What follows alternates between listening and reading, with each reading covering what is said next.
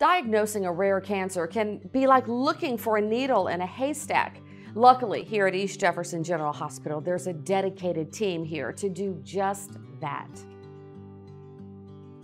Rare cancers are the diagnoses that occur in less than maybe 10 or 15 per 100,000. So if you think about a state like Louisiana, that means it's going to be around 200 patients per year that would be diagnosed with a rare cancer, compared to thousands or 10,000s of patients that would be diagnosed with a common cancer like breast, colon, lung, or prostate. Is there a certain demographic that fits into this category? Well, that's a super great question too, because the answer is no.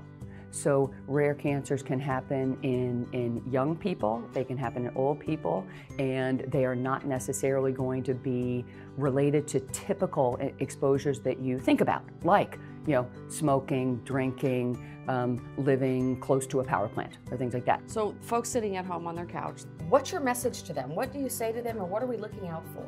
Going to your doctor regularly, like for that annual exam, even if it's just to check your blood pressure and cholesterol, and just to go over weird symptoms that you may be having, is really good.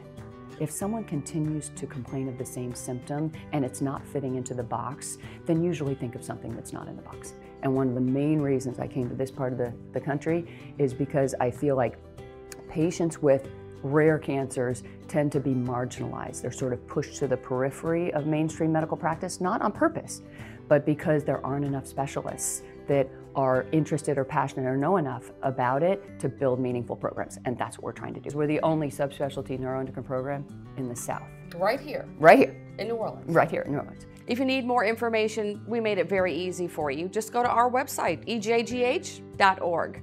I'm Camille Whitworth. Thanks for watching.